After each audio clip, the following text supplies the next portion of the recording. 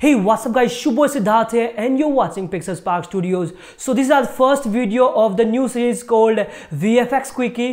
So इसके अंदर पहला जो VFX Quickie है ये रहने वाला है गार्बेज मैप के ऊपर, गार्बेज इन और गार्बेज आउट। तो चलिए इसको पूरा तरीके से हम एक्सप्लेन करते हैं।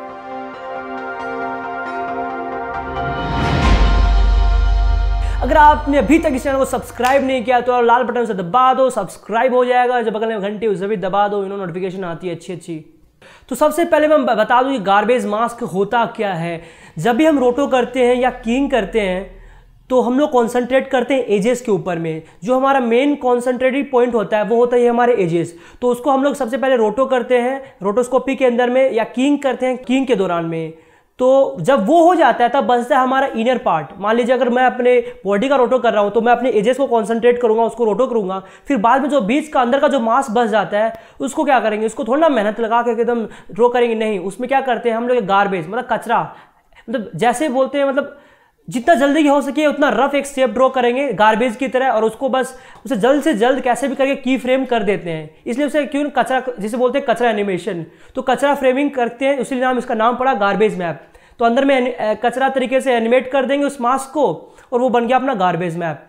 तो I think you understand it what I am trying to से। तो गार्बेज मास्क होते हैं वो दो टाइप के होते हैं, एक होता है गार्बेज इन और गार्बेज आउट। ये ज्यादा कीइंग के दौरान पे ये आपको टर्म सामने आएंगे, गार्बेज इन और गार्बेज आउट। अब अगर आप रोटो करते हो तो मैक्सिमम टाइम पे आप गार्बेज इन, क्योंकि गार्बेज इन जैसे नाम बताता है, अपने जो मेन अपने रोटो है, रोटो के अंदर में जो मास जो बच जाता है उसे बोलते हैं गार्बेज इन, क्योंकि अंदर का जो गार्बेज है अंदर में आप गार्बेज ड्रॉ करते हो।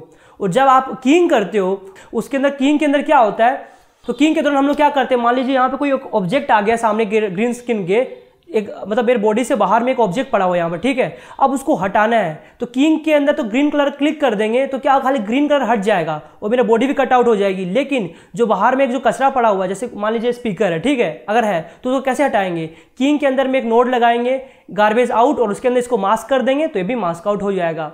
और जब बात आती है गार्बेज इन, जब हम लोग कीइंग करते हैं तो क्या होता है, कुछ एरियाज जैसे कि हम लोग कॉन्सेंट्रेट करते हैं एजेस पे, तो ऐसे सेटिंग्स करते हैं कि हमारे एजेस अच्छे से आ जाए, अंदर का मैटर नहीं करता, क्योंकि हम अंदर में कैसे भी रफली एक मास्क ड्रॉ कर देंगे उससे हमारा काम हो जाएगा।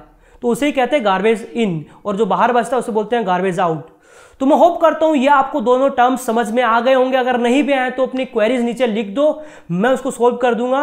अगर आपके पास कुछ पर्टिकुलर टॉपिक्स है जिस पे आप चाहते हैं कि मैं VFX क्विकी के अंदर में वीडियोस बनाऊं तो नीचे कमेंट्स में लिखो, और अगले बार मैं आपका नाम भी मेंशन करूंगा, उसको शाउट आउट भी दूंगा कि जिस बंदे ने डिमांड किया था।